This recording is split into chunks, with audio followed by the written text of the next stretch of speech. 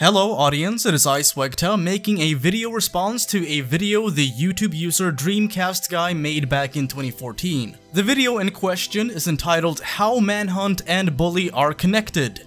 Rockstar Theory, in parentheses. The video mostly consists of Dreamcast Guy making the claim that Jimmy Hopkins is in actuality a younger version of James Earl Cash. James Earl Cash being the main protagonist of the first Manhunt game. Now you might be saying, hey SWEGTA, this video is kinda old, so why would you make a video about it now? Well, for one, the video has been on my radar for quite a while now. I did consider making a video response to it back in 2015, but I forgot all about it. I then found the video again in 2016, but I yet again forgot to make my video response. But now, all of a sudden, in the year 2018, some viewers of mine have sent me this video, and they, like many of you, are fans of Bully and or Manhunt, so I guess I'll give my 2 cents on it. Anyway, without any further ado, roll the tape. Yes. Stop. Sorry.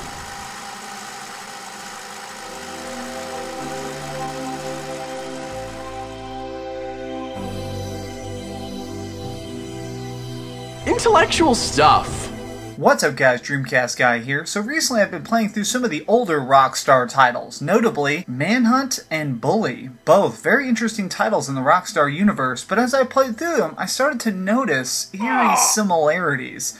Let me go over the plot of both of these in case you have never played these amazing titles. Dreamcast Guy begins his video by summarizing the storyline and gameplay elements of both Bully and Manhunt. It does take him a couple of minutes to get to the evidence part, and when he does get to it, he begins to show a tendency of quickly jumping from vague connection to other vague connection. One of the first claims Dreamcast Guy makes in this video is that Bully is set in the year 1995. Now, if you're anyway near familiar with how intentionally vague Bully's timeline is, you'll know that this is a pretty hefty claim to make. So, what's the evidence?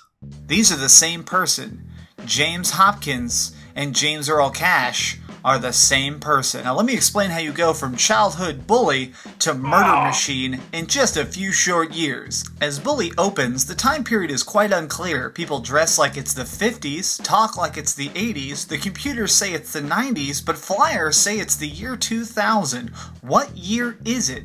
I think this is specifically done on purpose by the developers, to basically say, this school doesn't actually have a time period, it's every school. It's your high school, it's your kid's high school, everybody's going to deal with these problems.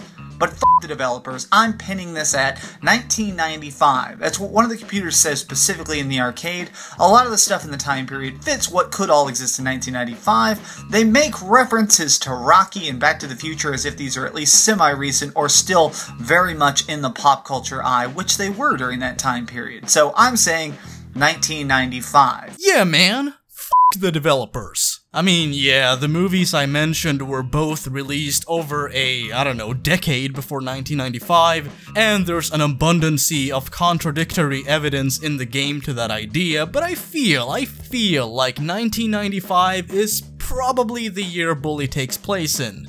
Because, you know, f*** the developers. We're not off to a good start, are we? Now, why 1995? Because that means the 15-year-old Jimmy Hopkins has 5 years to become James Earl Cash. James Earl Cash is convicted and put on death row in the year 2000 and executed, air quotes, in 2003, beginning the events of the game Manhunt. One of the strongest ties has got to be pointed out. Their physical resemblance and mannerisms are identical.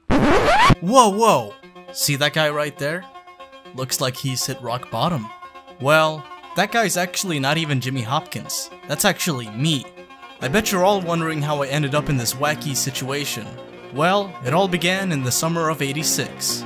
Their physical resemblance and mannerisms are identical. Yeah, because, you know, it would actually make sense for somebody at age 15 to go from looking like this to this. You know, it makes perfect sense for somebody who's 15 to age this quickly within 8 to 5 years. And as far as facial features go, there's a pretty big difference there as well.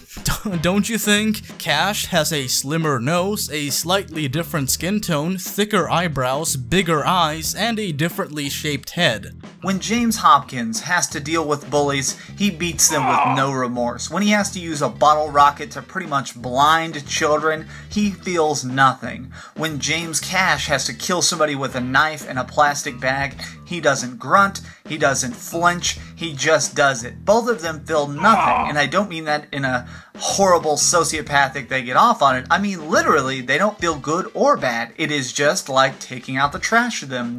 This objective needs to be completed, this child needs to lose his eyes, this man needs to be strangled with piano wire. It's what they do, and they do it well.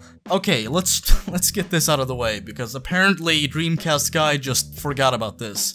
There is a big difference, a huge difference between defending yourself against a group of bullies and smashing somebody's skull to pieces with a baseball bat. I don't know, man. I don't know. I feel like you're grasping at straws. This is so strong of a tie together. I mean, they look so similar, their voices are similar. Their voices are similar? Okay, fair enough. Let's do a quick comparison, shall we? You didn't fucking do one, so I guess I'll just do it. You coming or what? Move your ass! Come on, lady. Stick close and keep quiet. I'll lead the way. Move when I move. I'll be back soon. Lay low here for a while. Stay here out of trouble. Hold tight. I'll be right back. Hold up. I'll check ahead. Follow me. Move it. Come here.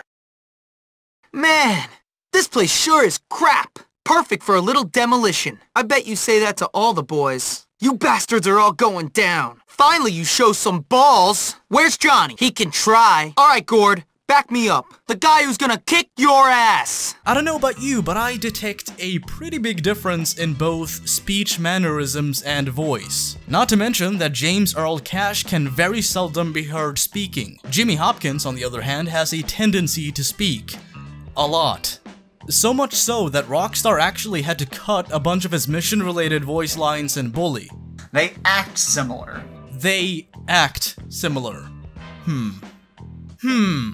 Jimmy Hopkins, a 15-year-old kid in a mischievous action-adventure game, acts in a similar fashion to James Earl Cash, a no-remorse type of convict in a stealth horror action game.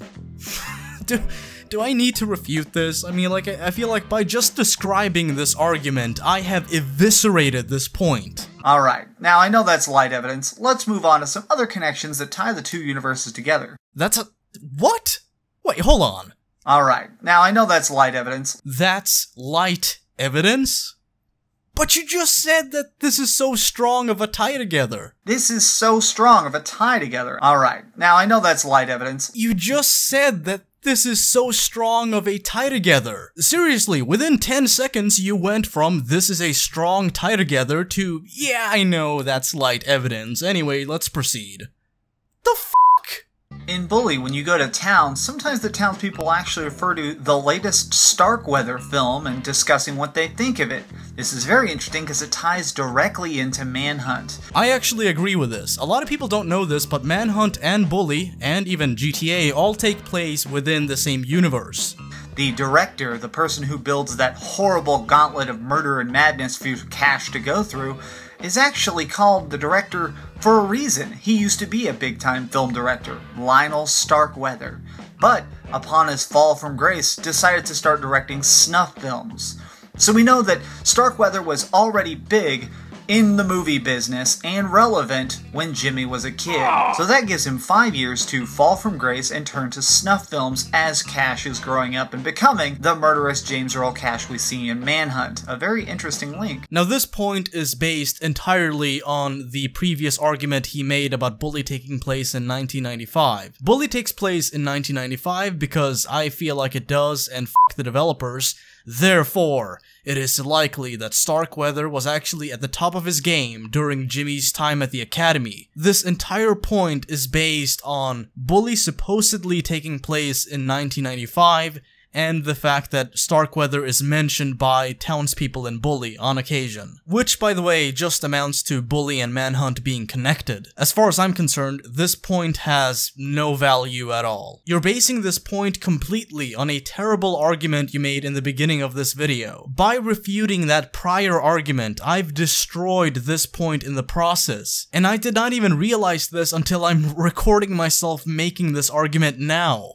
So, I don't know. Thank you, past SWEGTA, for destroying this point unintentionally in the process. In Manhunt, the director holds James's family hostage and says, "Every time my men find you, we're going to execute another member of your family," forcing James to silently, stealthily kill every single person in the level in order for his family to survive. We see that he has a mother, a father, possibly a sister, and a brother. The director even mentions, like, "Oh, sorry, you're not very close with your family. I know you haven't seen them in a while," implying that even then he's very estranged from his family, like a boy who was abandoned as a child. Now, I am saying that James probably got picked up from the boarding school at the end of Bully, but after that, he probably isn't going to be very close with his family. He has a new dad, possibly new brothers and sisters. What do these people mean to him? Nothing. He's just waiting, serving time till he's 18 to get out of that family, make his own life. So, when they're suddenly held hostage by the director, he wants to save them because he wants to save anyone he can. But when he sees them killed by the director anyways, it fills him with rage. Rage at the family he can now never know. A family that abandoned him as a child, and now he will never be able to fully connect with them. So let's go over the whole timeline in summary. Born, raised, mother remarried a bunch of times, gets married the 5th time, drops him off at boarding school, goes through hell in a handbasket, survives by crushing all of his foes, picked up, mom gets divorced for a 5th time, gets remarried for a 6th time, giving him the last name Cash legally. He gets into trouble, maybe kills a few people, goes on the run for a short time, is caught, is taken to prison, sentenced to death, escapes execution, fights his way through the Manhunt gauntlet, kills Starkweather, and finally earns his freedom, albeit now without a family to his name. This is how you go from Jimmy Hopkins the boy to James Cash, the murdering man. This has been another Dreamcast Guy Theory. Thanks so much for watching. That's quite a lot of assumptions you have to make for this argument to actually work. Jimmy's mom is probably still married to Jimmy's stepdad at the end of Bully. And if that's true, then there's a possibility that Jimmy's stepdad already has kids of his own. And if Jimmy's mom changes her legal name after marrying Jimmy's stepdad, then it is a possibility that Jimmy's last name would become Cash. And if Jimmy's relationship with his entire family is still unstable, then it is a possibility that Jimmy is simply waiting to turn 18 so that he can immediately start a life of his own. And if he did, then it is a possibility that he moved to Carcer City. And if that's true, then it is possible that his family also did. For whatever reason. And if that's true, then it would make sense for Jimmy Hopkins to really be James Earl Cash, and for Jimmy's family to be captured in Manhunt 1. Oh my god. I don't know about you, audience, but I find this argument to be kinda weak. When you have to rely on a minimum of 6 ifs for an argument to work, then you're probably just as well off guessing. I guess I'll give you my final thoughts on this video before I wrap things up. This is not a bad video commentary or editing wise, it's decent, but I think that this theory holds no water at all. I've yet to see an argument that doesn't rely solely on vague similarities in appearance between Jimmy Hopkins and James Earl Cash, nor have I seen an argument that isn't contingent on multiple assumptions. If you agree with what I had to say, leave a like. If you disagree, leave a dislike and let me know why in the comments below. Anyway, that's it for this video. You folks, as always, stay classy. Peace.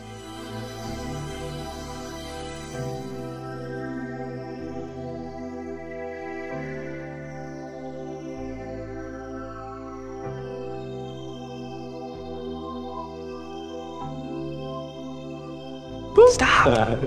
Knock it off! Sorry?